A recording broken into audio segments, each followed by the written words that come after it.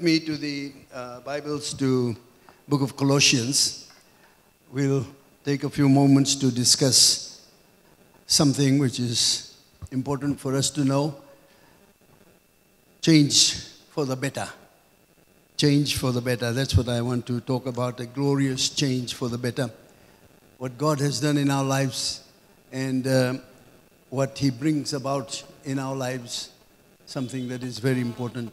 Colossians chapter 1 and verse 12 to 14, 12 to 14. Turn to your Bibles. If it's out there, it's on the screen. Giving thanks unto God, unto the Father, which hath made us meet to be partakers of the inheritance of the saints in light, who had delivered us from the power of darkness and had translated us into the kingdom of His dear Son, in whom we have redemption through His blood, even the forgiveness of sins. Praise the Lord. Wonderful way Paul has described, under the anointing of the Holy Spirit, the change that took place in our lives. And this is what I want to talk about, the change for the better. Father, thank you.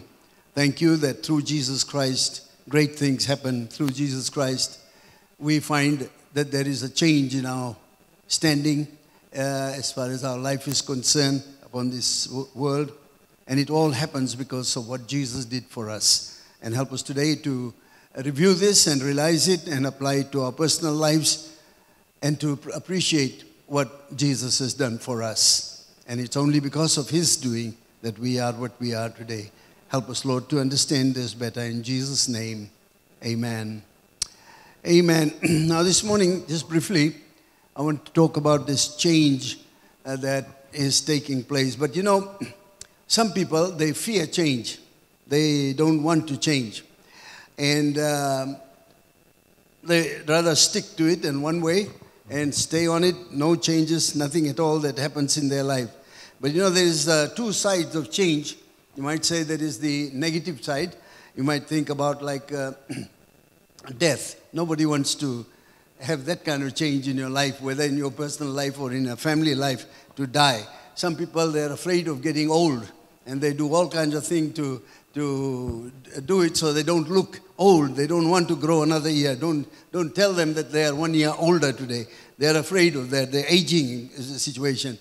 Illness is another thing that we don't want to be partake of. Illness brings about changes in our life status, and so many times we feel that, oh no, I shouldn't get sick, otherwise it'll be difficult for me. So things are like that. But you see, that is the other side, the positive side of change. And positive side of change will be life-changing things like getting married. You know, you get married, there's a big change. Some of these young boys need to get married very quickly. They're waiting. It's a life-changing status in their lives, you know. Birth of a child in the family. When a baby is born in the family, there is a big change. The parents change, and the whole family changes because of the birth of a child in there. Some people, they go ahead and buy a new home. And that's a change in status. You manage to buy a home. So that's a change in life. These are positive things. These are good things that happen in our life. There are people who get a new job, or they maintain a job for some time. That's a change in life because you've got this. And we find that all these changes, there are many more, they are positive changes. They are benefiting us. It's good for us. And we like to have this kind of change. But Paul is talking here about something else. He's talking about changes in our life. And he mentioned some things over here that is very positive, and it's more than just positive, more than just good things, the changing, something that is for everlasting. So Paul is talking about this. So we'll just look through some of these changes that Paul is mentioning to give us an idea of what he has done for us. Now, I want us to know that, you know, when we were born, when we came into this world, we were not like what it is today. There's some things that were not there. We were different. We were unprepared, actually, for this world. And when we came into this world, we were anything but qualified to live upon this earth or to qualify to participate in anything that God has given to us or that is related to God the Father. We were not qualified to participate in that. For instance, when the scripture teaches that when we were, before coming to Christ, we were dead in sin. We know that. We were dead in sin. We were living a sinful life. And the scripture says that you were dead. That means spiritually dead. That's not the type of life that God chose for us. So we were spiritually dead because of sin. Then the other thing is, because of that, we were separated from God by our sin. We all know that it is sin that separates us from God. We cannot have good relationship with God because of sin. And this is a problem that every single person faces upon this earth. They want to have relationship with God, but sin comes in between. And because of that, they cannot have a relationship with God. So they are separated by sin. Then the other thing we must remember is that we are children of the devil. We were children of devil, rather. Not we were, because we did not know Jesus Christ. And we were serving the devil and all what he produced, evil things. Devil has control over it, so we were under the power of devil. We were children of the devil. We did things that when you can look back now and say, man, I shouldn't have been doing that. How come I was doing that? But because you're doing that, because you're under the control of Satan. Even today, there are people around about us. We were doomed to hell. This is all from the scriptures. It tells us that before that, we were all doomed to hell because we were under the jurisdiction of the devil. He was leading us. He was guiding us. He was directing us. We were separated from God. We were separated because of sin. We were dead in sin, and we were children of the devil. So we find that there is no way we could have had any relationship with God. This, of course, is a very sad state of affairs, a very sad state of affairs. To be in that position, to be dead in sin, to be separated from God, to be called the children of the devil, or knowing that you have no hope but you are on your way to hell. This is very sad. But Paul tells us, thanks be to God. Paul says that in verse 12.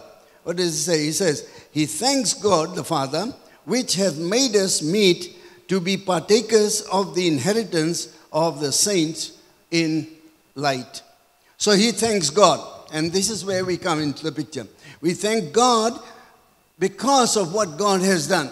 We thank God of the new birth, that we were born again. Everything that was wrong with us, all the evil things, all the bad habits, everything that was wrong with us has been made right by the Lord. The day we got that experience of being born again, everything was made right. Everything that was wrong before that, but the day we accepted Jesus Christ, he made everything right in our lives. Such as what? Well, let's look at some of this. Before that, we were dead.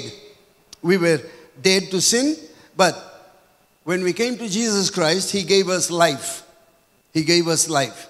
Before, we were separated from God, but now, when we are born again, he reconciled us to himself. In other words, he brought us to become one with God. We can be part of God. Before, we were the children of devil, but as soon as we got born again, we became adopted into God's family. So you can see the big difference, the big change that took place. Before a new birth, we were doomed to hell. We were on our way to hell, but as soon as we believed in Jesus Christ, God set us on the road to heaven. Isn't that wonderful to know that? Our status changed, our position changed, our station changed, so that we are on our way to heaven now. It's not like what it used to be before. So, when does this happen? This happens the instant the sinner accepts Jesus Christ. He realizes that he is a sinner and confesses his sins and says, Lord, I confess my sins, I failed you, but I believe that you died on the cross for me. Come, I accept you as my Savior. The moment you accept him, the moment you trust him, you receive salvation, you are saved, and your status is changed from a sinner to the saint. All right, from a sinner to saint. This is what happens the moment you believe in Jesus Christ. You are born again. You receive a fresh start in life. And I want us to know that new birth gives us a new start in life. It changes things for us. Everything changes. And we call this wonderful in the sight of God. Wonderful gift of justification. Wonderful gift of the love of Jesus Christ. We find this happens when we accept Jesus Christ as our Savior. From being a sinner to a saint. And this happens all instantly. There is no waiting period. The moment you accept Jesus Christ as your Savior, your position is changed from a sinner to a saint. Now, this is a great privilege that is given to us. Bible mentions that we have an inheritance. The moment you became the Son of God, you received an inheritance. That's what we read in that scripture, what it says there. It talks about partakers of the inheritance of the saints in light, in whom we have redemption through the blood, even forgiveness of sins. So, the moment we have our sins forgiven, we become children of God. We have the right for the inheritance. We are born again. We get a fresh start. Because we are now in God's family, we are heirs of God's and joint heirs with Jesus Christ. Everything that God has becomes ours. We have a right to it. We claim it because we become saints. We become part of God. So, what are some of the things that we can claim for? We read this in Titus 3:7, that we should be made heirs according to the hope of eternal life. The moment you believe that, you become you are entitled to inherit eternal life. So, new birth gives us eternal life. Not eternal death in the hell, but eternal life. That is one of the things that He gives to us. We have salvation the moment we accept Jesus Christ. It becomes ours. We can claim it. It's part of us. And then the promises of Abraham that was given to him, that becomes part of us. Because we receive new birth. And all the glory, all the wonderful, everything that God had is ours because of God's grace and goodness and love for us. So, this is a wonderful change in our life. We become heirs to eternal salvation, the eternal inheritance of God. We claim it. We say, yes, that's mine too, because we have become children of God. There are so many things that happens that are there for us as we think about it, our position when it is changed. We see that one of the most important things is that we find that God is love. This we did not know before. Before we were under the powers of darkness, devil was ruling us, we did not know. But when it was told to us about new birth, we find that God is love. For God so loved the world. It's a wonderful fact that comes to us, and it's something that we inherit. We take it because of what God has done for us. We find that Jesus died for us. We were sinners. We were of the devil. We had no inheritance. We had no right to the kingdom of God. But because Jesus died, we have that right now. He died for us, and then the Holy Spirit directs us. Holy Spirit convicts us of sin, convicts us that this is the way. When you hear the message of Jesus Christ, there is an inner voice that tells us, yes, this is okay, follow this path. So what is happening? God has saved us by His grace. What do we mean by that? It means simply this, that we didn't deserve it. We don't deserve anything. Nothing at all. We cannot do anything to get eternal life. Everything that we have comes from Jesus Christ, what He did. You cannot do it by your works. You cannot by good deeds. You cannot do it by giving a lot of money or this thing or that thing. Trying to earn this gift of God. It's given to you as a gift. It's given to you because Jesus died on the cross. And Jesus died on the cross because God loved us. He loved us. He sent Jesus Christ because He loved men. His desire is that every single soul might be saved. And that's why he sent Jesus Christ.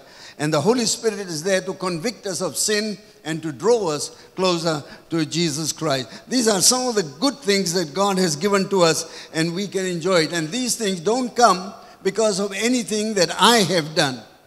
My works, my good deeds, nothing of that sort. It's all because of God's love and His grace. Now, grace simply means unmerited favor, as the theologians say, which simply means that you get what you don't deserve.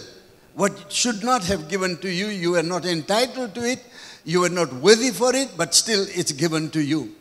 See, we were sinners. We were enemies of God. We were far away from God. We were not doing the things that we should have been doing. We were dead in sin. We were separated from God because of sin. We were the children of the devil.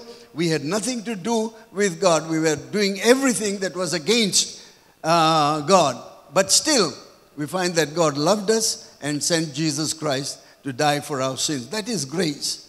We don't deserve it, but it's still given to us. And all we have to do is ask for it and say, yes, Lord, I believe that Jesus died for my sins. I'm a sinner, forgive my sins. And so we inherit that.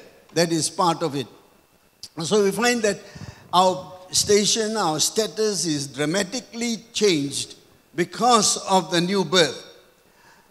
Everything that we own, everything that we have, whatever it is, our life itself, our health, our things that we have accumulated all the time on this, all of this is because of the saving grace of Jesus Christ. If it wasn't for the saving grace of Jesus Christ, we wouldn't be here today. Because with our own power, with our own ability, we would not be able to earn it. I'm saved today. I know that I'm saved today. How? Not because I have earned it, not because I have worked for it, not because I have, as I said, given gifts and donations or all that. It's not because I purchased it with money, but because God loved me and saved me by His grace. God loved me and saved me by His grace. I didn't deserve it, but God's love sent Jesus Christ. Jesus died on the cross. The moment I accepted Jesus, I was saved and my status changed from a sinner to a saint. So here, this is what we are doing. We are trying to look at the difference between the two status, before and after new birth.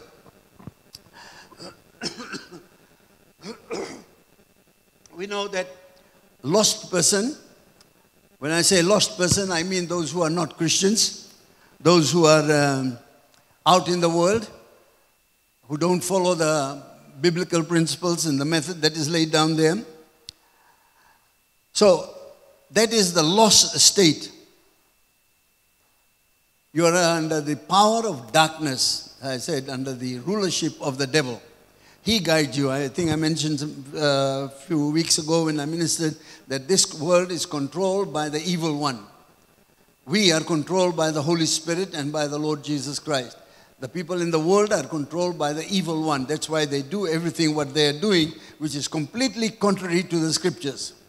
Things that are in the scriptures, the good things, the evil one takes it, twists it, and makes the people in the world think that this is the right way to do it that way. So we find that that is what is happening in the world there. The lost person is not controlled by himself. He cannot control himself. He cannot control his own destiny. They are controlled by the evil one. Satan, at his own whim, tries to control the people who are outside of Jesus Christ. So we find that because of this, they are all trapped in a bondage. Their lives are completely worthless. Sin and evil deeds are mark of their lives, daily living, because they are in bondage of the evil one, Satan. Satan sort of uses them like puppets, you make them do things that they don't want to do. And that is what is happening to the people today, because they are bound by the devil. So what happens when we come to Jesus Christ?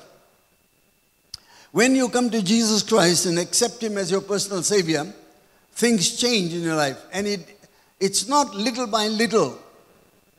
It's not by little, because, maybe in your life, before you came to Christ, there were some things in your life and you felt, no, this is not good, and I will leave it. And, some people have the habit of smoking cigarette. You talk to them, you say, I'm leaving it little by little. I'll stop now and then maybe on my birthday I'll completely finish it. I won't do it. And they make all that kind of thing. They try to do it little by little. But you see, the salvation that comes, the change that comes when we believe in Jesus Christ is instant. At that very moment, the moment you accept Jesus Christ as your Savior, the moment you come and say, Lord, I recognize that I'm a sinner. I recognize that Jesus Christ is your Son. He came to this earth to die for my sin on the cross. The moment you say that, I believe that He rose again from the dead for my sins, immediately at that moment, instantly, you are changed. You receive the new birth. And this is what happens. Everything from the time of your birth till that point, the day you accepted Jesus Christ, all your sins and everything is completely wiped out.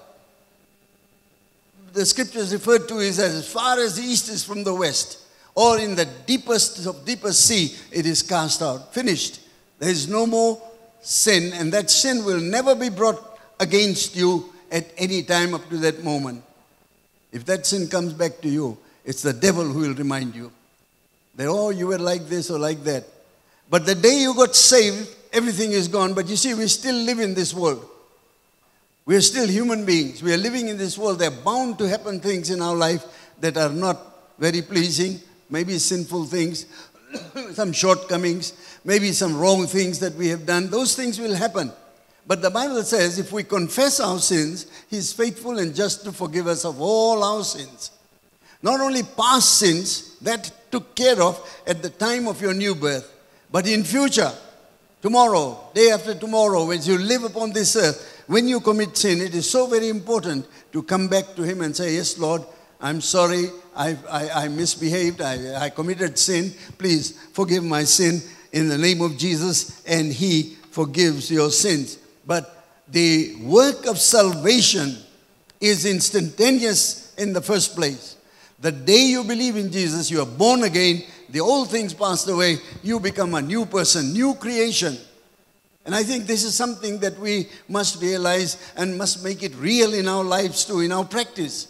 And there's unfortunate that many believers, Christians, they don't realize the importance of this. They don't experience this importance. And you find that so many times they are back there doing the things of the world.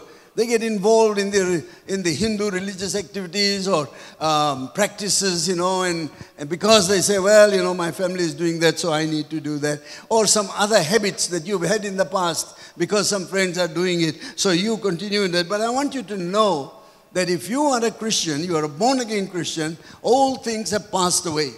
Behold, all things have become new.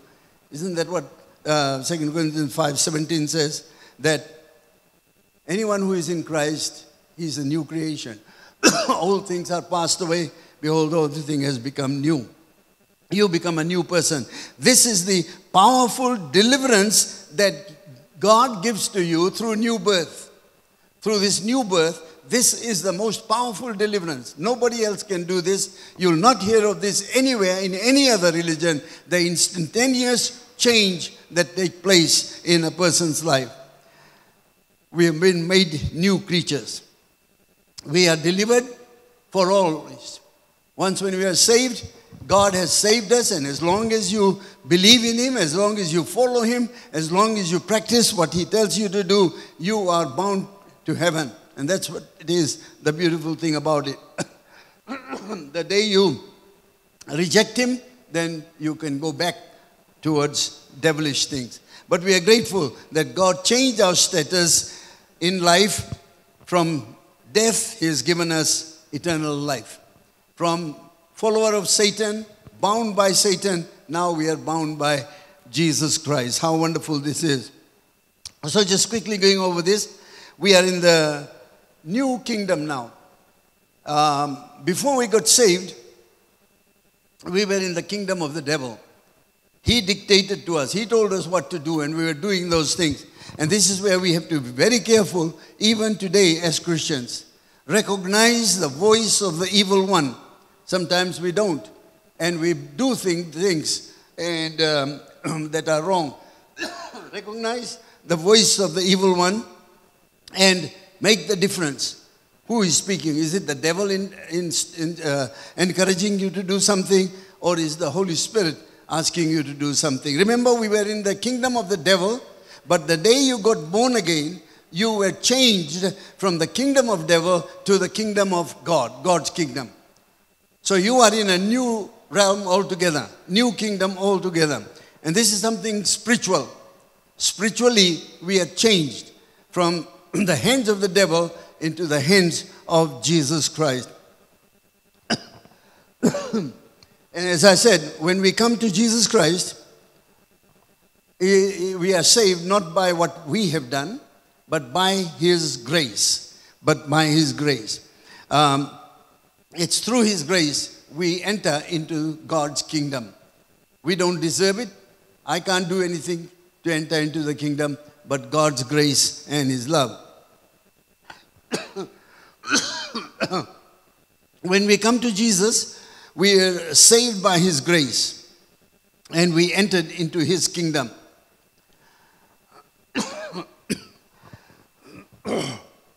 That's a great blessing of God for our lives.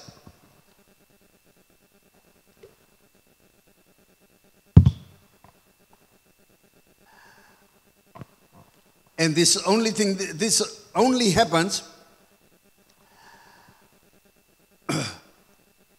through the blood of Jesus Christ. We've been purchased. At one time, we were under the powers of Satan. You see, originally we were not meant to be under the kingdom of Satan. Satan was not supposed to have any authority over us because God created us and He wanted to have fellowship with us. He created us pure and holy. He created us so that He can have communion with us. And you know, in the book of Genesis, God came down and talked with them personally. He had relationship with them at that particular time. So we were under the God's kingdom.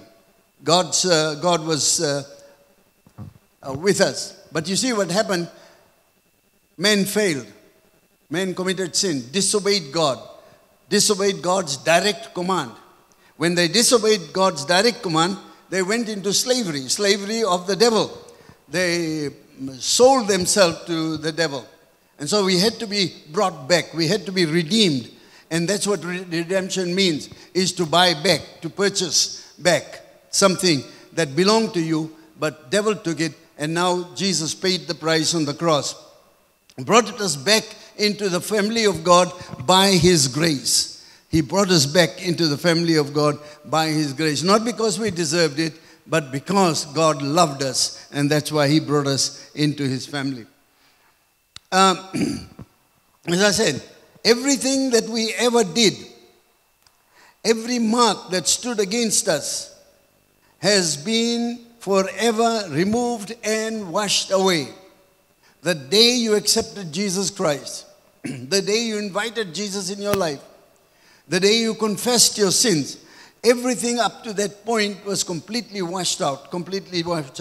But the work of sanctification continues, because we are upon this earth. We're bound to do things that are wrong, and we need to keep our eyes upon Jesus and ask Him for forgiveness and cleansing as the days go by, as we recognize the bad things, the sinful things that we might do henceforth.